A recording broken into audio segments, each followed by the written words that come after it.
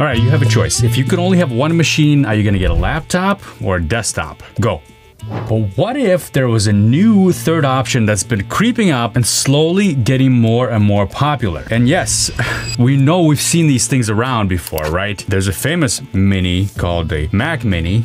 It's a little bigger than this. Today, I'm gonna dive into the possibility that caught my eye and got me thinking. What if you use a machine that could be either a desktop or a laptop? Obviously, this will work in my office. No point in testing that, but I wanna see how this will be out and about. Speaking of making things easier, they're definitely going for the Mac Mini aesthetic here. What are the pros? What are the cons? And the most important question is, what are the costs? Because when you buy a laptop, you're buying everything in one. The keyboard, the mouse, the trackpad, the display, all in one case. And you have to kind of commit to all those peripherals that come with your laptop. Sometimes the screen is good, but the keyboard is bad. Sometimes the keyboard is good, but the trackpad is bad. Even on my MacBook Pro, the trackpad is amazing, but I still use a mouse, so that's my preference. Can you put together a system that's going to be portable, easy to use, powerful, have lots of I/O, and be able to use whatever peripherals you want? And I got some good ones today. Let's go.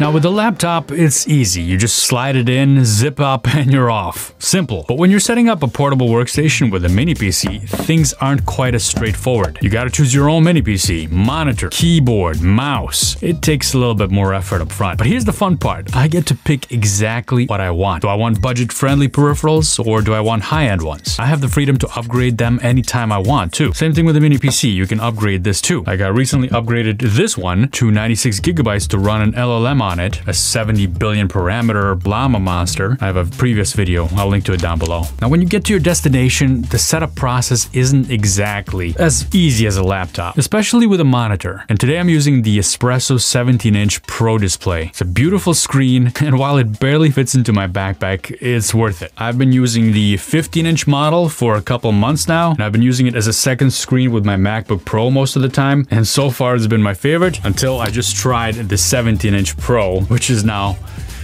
my favorite. The cool thing is these displays work with a MacBook and provide touchscreen capabilities. Also on a MacBook, you can power and run video to them with one cable, Thunderbolt 4. However, I discovered that with this particular mini PC, the setup is a little bit different. You gotta run a power cable to the monitor as well as one of the USB-C cables from the PC to run video. Anyway, not a big deal. That's why I like to carry an extension cord with lots of plug options. Now this V-Link mini PC has a lot of ports. USB-C, 2 of them, USB-A, 4 of those, 2 audio jacks, an Ethernet port, a display port, HDMI, and if you're running it to an external monitor with HDMI or display port, you shouldn't have any issues like that, depending on the kind of monitor you're using externally. It's just that the Espresso one that I'm using only has USB-C inputs. So after setting it up, I just leave the little mini PC down on the floor next to me. Not weird at all, and surprisingly, I didn't even get kicked out. For the keyboard, I chose the Keychron K7 Max. I'll have links to these down below, by the way, if you're curious in picking these up. I really like this keyboard because it's so light and so portable, yet it's still a mechanical keyboard. I've been getting into mechanical keyboards lately. I tried it a couple years ago, I wasn't really into it, but now, after I tried this one, the Keychron Q1, this is the Q1 Max variety.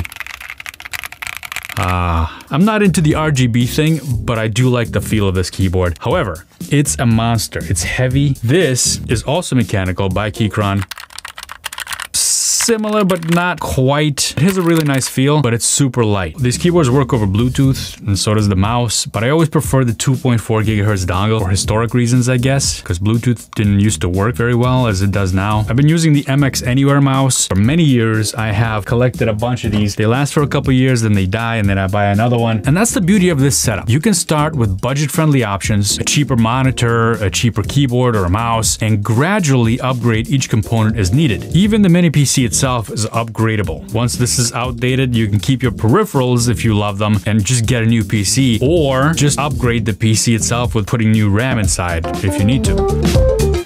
And that's the thing about this kind of setup. Yes, the convenience is not there, but I think spending about a minute to set up versus a couple of seconds is not bad, considering you get an option of what mini PC you get. You get to pick whether you want the more pricey keyboard or the really cheap portable keyboard.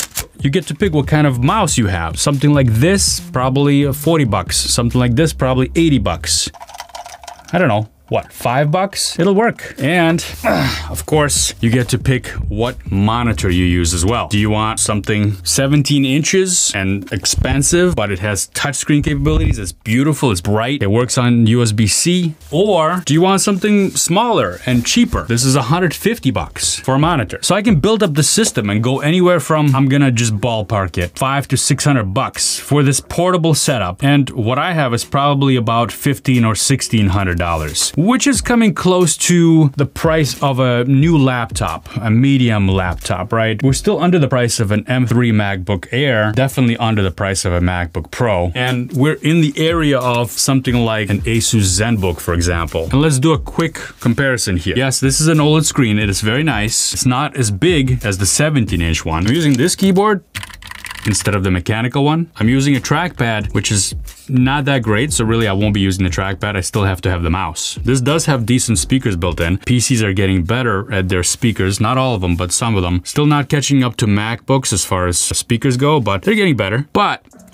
I can't upgrade this at all. It is the way it is. I can put more RAM into mini PCs. Just a reminder that I have a shitload of ports, and different mini PCs have different amounts of ports and different kinds of ports. So you want to be careful and you want to examine exactly your requirements. If you need Thunderbolt or USB 4, make sure that your mini PC has that capability. In general, on a box like this, you're going to have actual fans and bigger fans and more cooling. So you're going to get probably more performance, although that's not always the case. Also, this particular B-Link machine right here is quiet. I was actually surprised. It's running an Intel chip in there, so it's the mobile chip. So these are the more efficient Intel chips, not the Core i7 or the Core i9. Those would not do so well in here, but the Core Ultras do pretty well in these. However, I have noticed a difference. I've been comparing some of these, and for example, this one is much louder than this one. This one's pretty quiet. I was pretty impressed, but they have very different features. So it really depends on what you need. And this video is not about comparing these. Let me know if you want to see something like that though. Now, when you're doing a setup like this, you gotta remember, you have to be next to a power outlet. Even though these are pretty efficient, carrying a battery will add significant weight to your backpack. I didn't want to do that. And of course, if you need to run away quickly from wherever you are doing your work, you're not gonna be able to quickly run away. Like if there's a monster chasing you, you're pretty much toast unless you leave your setup behind. Whereas with a laptop, you can just close it quickly and run away from the monster. What do you think? Is this something you would ever do? In general, I found that I was sitting there and I was really enjoying working on this setup. So I kind of liked it. Would I keep doing it? I don't know, maybe. To be honest, I'd probably bring my MacBook Pro since that's my daily driver and keep using the external display as my second display. I do like having a mechanical keyboard now. I think I'm getting a little bit spoiled by that. But that's just an extra thing to carry. By the way, this video doesn't have a sponsor, but I do want to thank the members of the channel. Thank you so much. And if you want to join, there is a join button right down below. Members get badges, emojis, live streams, and access to other videos. Thanks again. So let me know if you would do something like this or not. Is it too crazy to be sitting out there like that? I think there's more pros in this setup than cons. If you do want to see that video where I put 96 gigs of RAM in this machine and run an LLM on it, and check it out right over here. Otherwise, thanks for watching, and I'll see you in the next one.